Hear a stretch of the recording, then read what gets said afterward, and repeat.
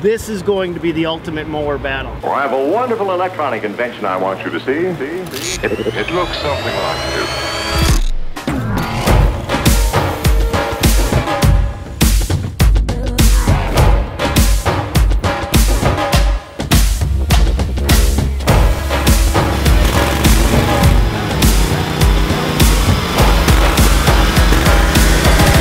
Get into that neutral position and it flings, the whole unit stops, you definitely fling.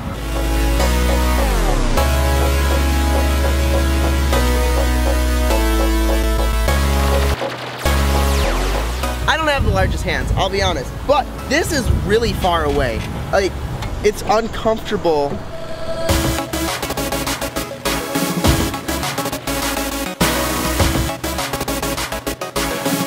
So is there anything you actually like about this mower, Brian?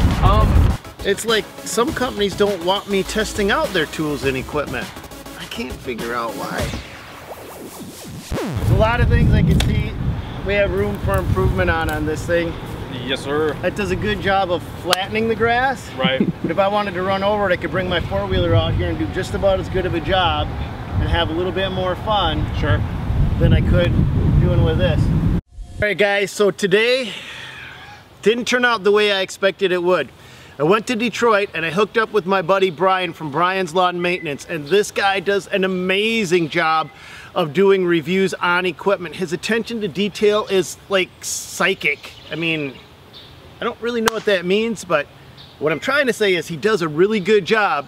And so today, you're gonna get his feedback on what he really thinks of this Husqvarna lawnmower, and then I give it a test run, and then I let Elliot give it a test run, and we all kind of start to come to the same conclusion that until they improve this design,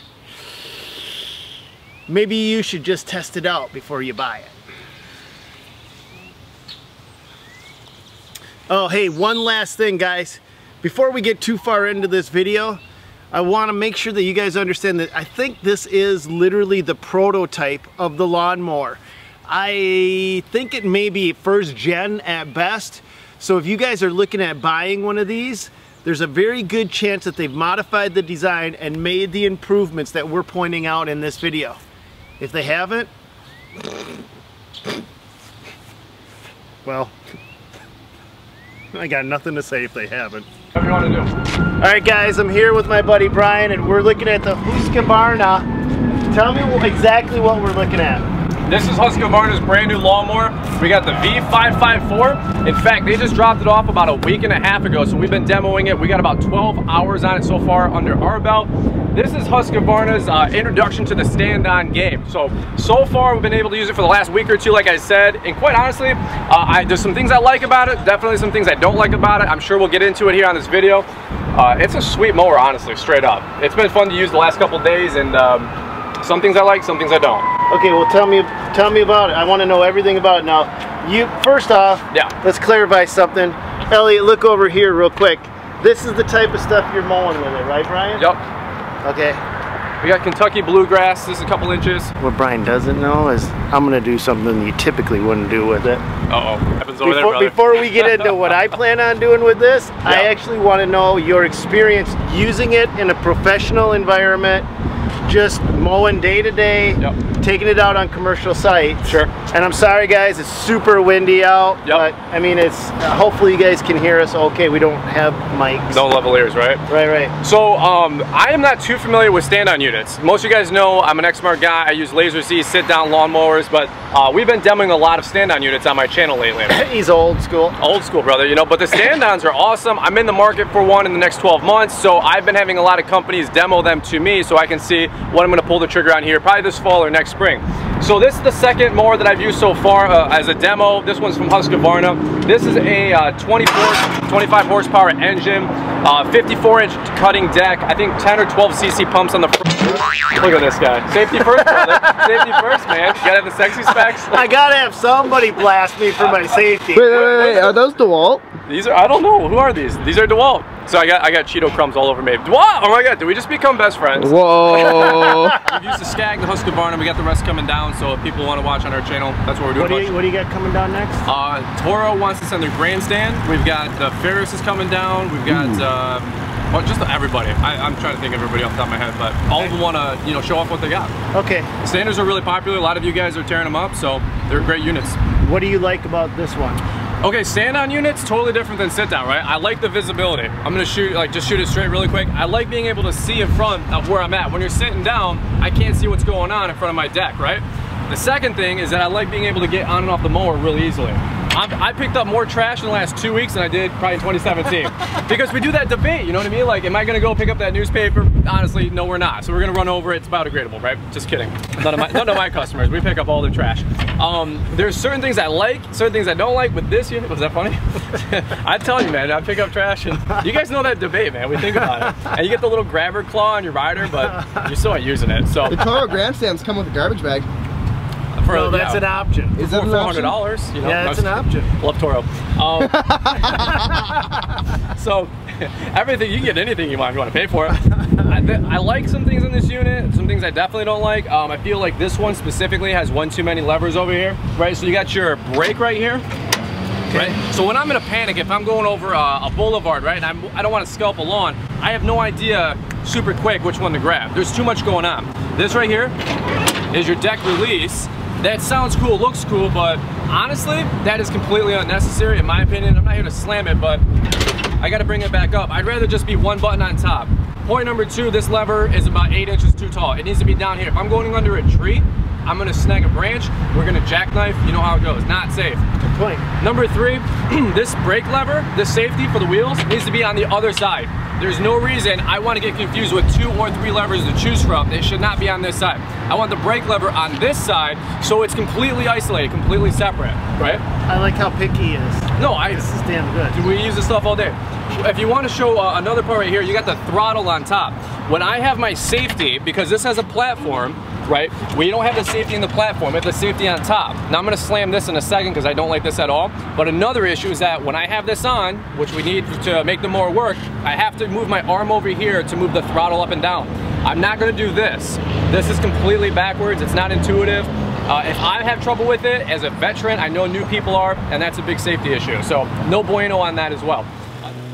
We're going to talk about the cut quality of this machine in just a few moments, but before we do that, I actually want to demonstrate exactly what he's talking about with this safety lever and the automatic shutoff. It's not intuitive, it's kind of wonky, and I'll tell you straight up, after using it, it really makes you appreciate any other lawnmower that doesn't have it. Okay, I'm not a fan of that right there. I'm not a fan of that at all. I mean, I think that is kind of wonky. I mean, without even saying anything, you were watching and you were saying, oh, you'd have to cut this like 3 or 4 times to hopefully get it smooth, and you went over it twice and it didn't really get much better.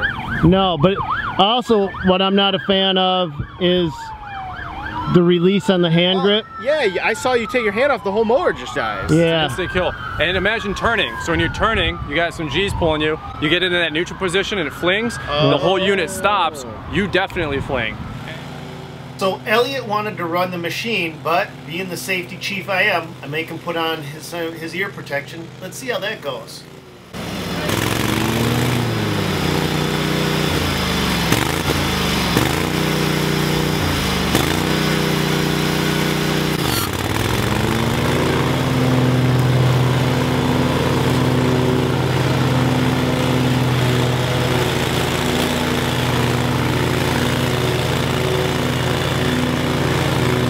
Another thing, I don't like the safety in the handle. If I'm going 3, 4, 5 miles an hour, I bring it back to that neutral position. Yeah. That's an easy opportunity for me to get jackknife off the lawnmower gap. I'd rather not have the ability to flip up the platform and to walk it, to have the safety in the platform and to get rid of this potential safety benefit, but really it's a hindrance if you think about it, in my opinion. Does that make some sense to you?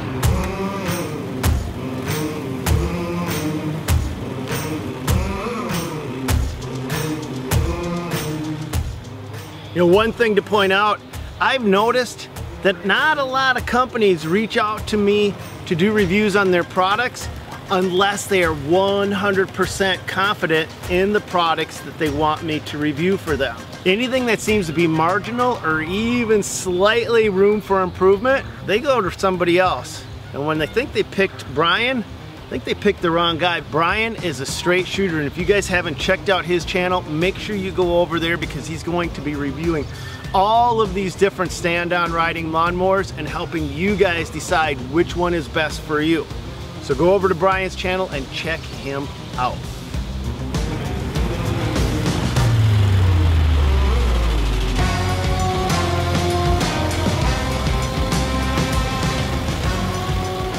These are probably the best review of this that I've heard yet. Well, I mean, I love how you are straight to the point. Yeah. Not cutting, not holding anything back, not saying anything. Yeah, no. Thank you for that. Some other stuff that it sounds good on paper, like when you're an engineer, right? Like you always talk about this. It sounds good on paper. When you put it in the real world, it's completely backwards. You know, guys like me, we're not thinking 3 levers. If I'm going to scalp a lawn on a boulevard, I want to pull one handle real quick. I got a millisecond and I don't want to get mixed up, right?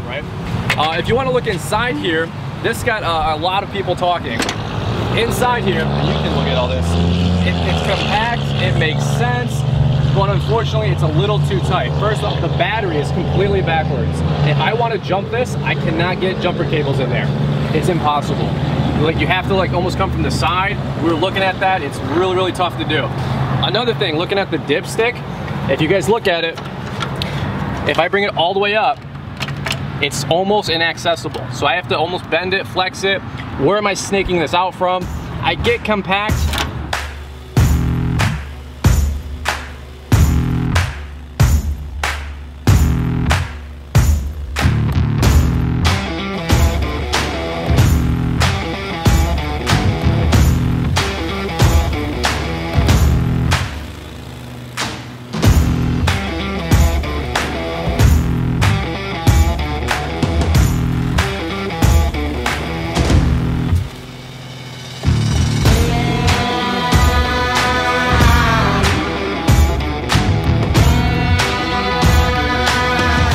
Came to the conclusion that I don't think all engineers that build equipment actually run the equipment, especially on this lawnmower. So you let me know what you guys think.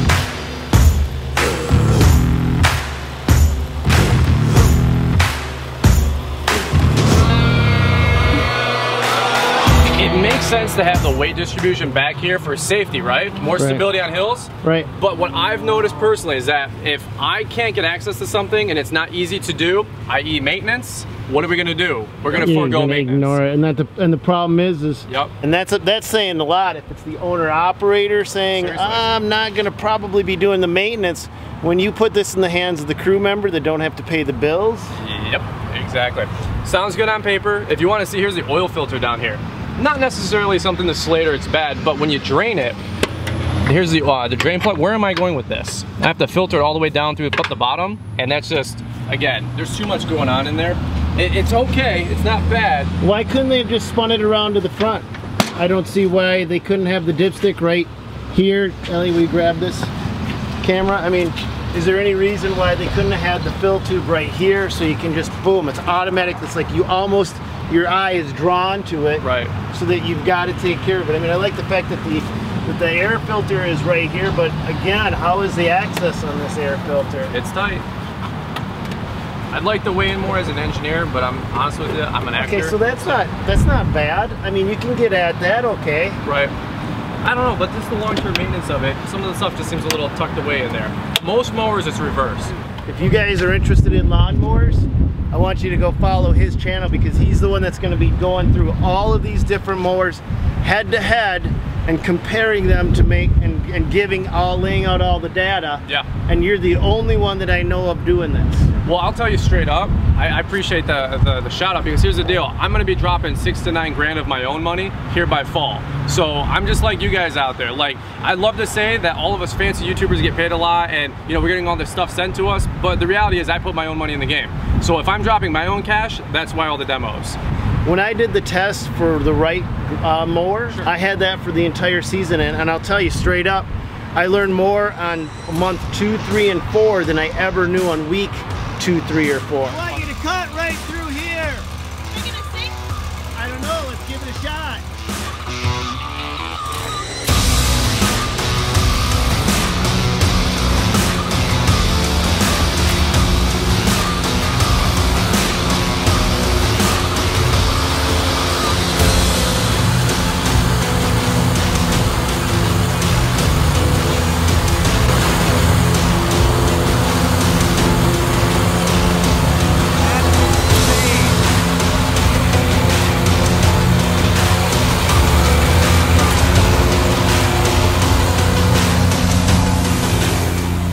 We have not ever this year been able to get a mower through that. That thing didn't even bog. It didn't even bog down. That's insane. It was like a smooth ride. I know. That was intense. 100%. It took me that long so that when I did that review, I could actually go, this is what I know. Right. After a couple oil changes and getting your feet wet. Yes, different seasons. And breaking stuff. Absolutely. Like I went in and I even said, hey, I'm gonna beat the crap out of this mower, and Ed Wright said, yep. Well, I would love to test out the Wright. How did you like the Wright? It was a pretty cool mower. That was a good mower. That's good. Everybody in comments, they say they're a sweet mower. Well, hey, can I add one thing really quick? Yeah, of So course. check this out. We're also going to be Gravely ambassadors coming up into the summer. So Gravely is going to give us a unit to demo for long term. So we're going to have the Gravely unit on there as well, and we're going to run that probably about 100 hours this summer. So that's another one where that's a good one to run. Exactly. I can weigh in on that pro stance because we're going to have it for the next, 6 to 9 months, whatever it is, going through the rest of the season, if that makes sense to you guys. That's better. We cut, I always say 100 plus lawns a week, but it's about 175 lawns. What most people see through the camera is about 1%. So when I get mowers and units like this or any other tool, I will definitely find the kinks within the first week, if not the first month. Like you were saying, because we're not actors, man. I put this stuff to work. I mean, I'm sweaty, greasy. We've been working all day. So I was able to pick this apart in the first week, no problem, because we're using it. And so that's what I want to do. I want to be a resource for you guys, especially on my channel, that if you're into this kind of stuff or hand tools and equipment, that you can come there, get honest feedback. So is there anything you actually like about this mower, Brian? Yeah, the compartment up here, it makes sense. Phone keys, it's a little thing, but it's a little big thing, okay? There's always stuff that we got to put in there, radios, cell phones, wallet, right? Honestly, Husqvarna, they've been one of the nicest companies to work with, straight up. Great customer service, good people. That goes a long way. Yeah, good dealer network. So if that's a fact, and they're actually listening, then I would expect to see that this unit's probably going to be modified. Yes. For future video references. 100%. You know, that's a great point, because here's the deal. This mower's only been out since GIE last fall. Okay, so feedback from guys like me and guys like you, leave comments down below. The guys at corporate read this stuff and they really appreciate the feedback. So if there's something you guys like or don't like, they can double down or get rid of it in the future. So are you gonna let me run? You want to go test it out? Yeah. Okay, I don't have any waivers, so sorry Husqvarna, it's on the Dirt Monkeys clock now. All right, give me my quick lesson. All right, remember, you got come on in. I want to. Here's your parking brake. Right here. Okay. Now again, here's the hassle. In my opinion, you have to keep this lever down. This is your safety. So just go slow with that up front. He drives Grandstand. He's also way.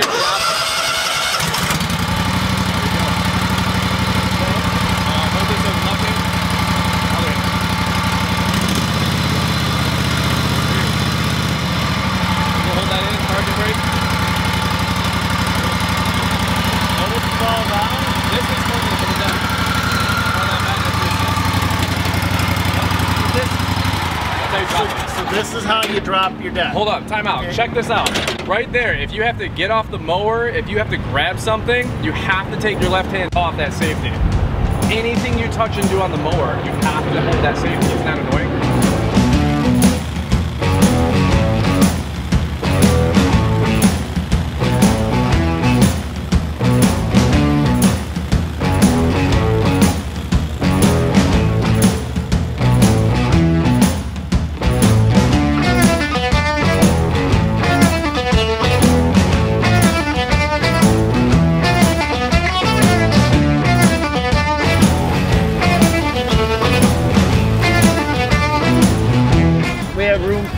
movement on this thing.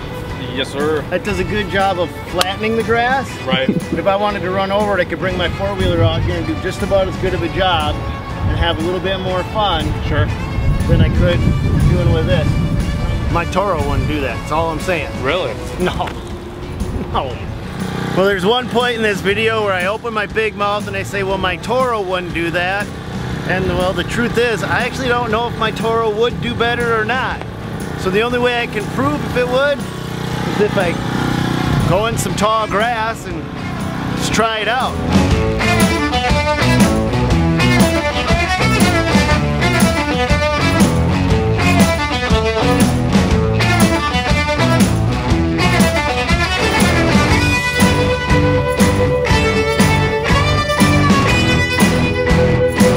Okay, I can tell you straight up, pass 2 with the Toro looks good to me. Way better than 2 passes on that Husqvarna. I'll give you that much, but we're not done yet.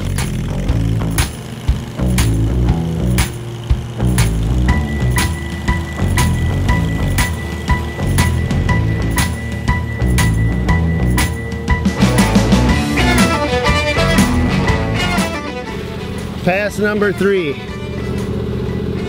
Call it what you want. I don't care either way. I still like my Toro better. Doesn't have the wonked out control pattern that Husky had. Husqvarna.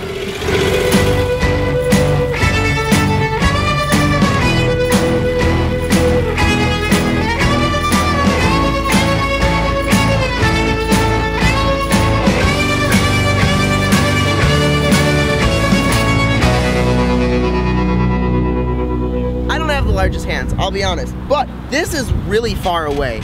Like, it's uncomfortable to, I can't get a grip on it. And this, with it dying like that, yeah, I can't get this down, get this up, and then reposition my hands to get them where I want without it dying. What happens if you want to pick your nose?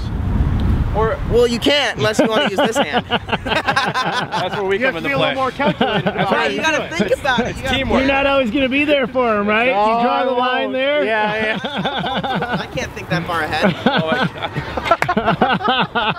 God. Well, we didn't want to say anything. Does that Toro flip up? Grandstands, you'll notice. I have not used a grandstand except for that. Right, but you'll notice when you get it, Yeah.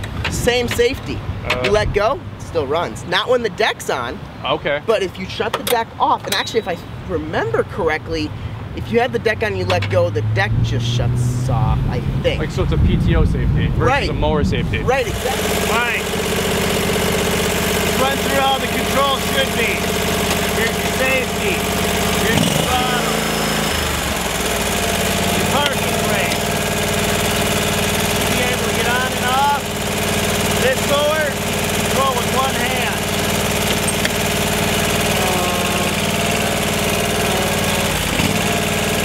So you're safe. Ignition. Go. That touch. Mower keeps running. Yay.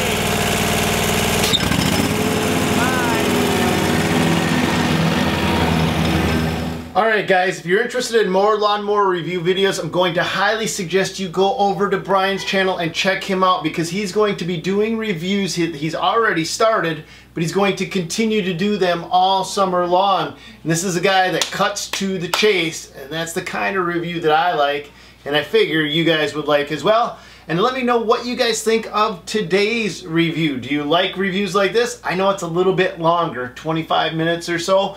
Hopefully I didn't bore you guys too much. Let me know. Do I make my videos longer, shorter? Is this okay? I need to hear from you because, you know what? I read everything you guys say. And with that, I'm going to say go check out Brian's channel, and I hope you guys have a wonderful, awesome day. God bless you guys. Go get them.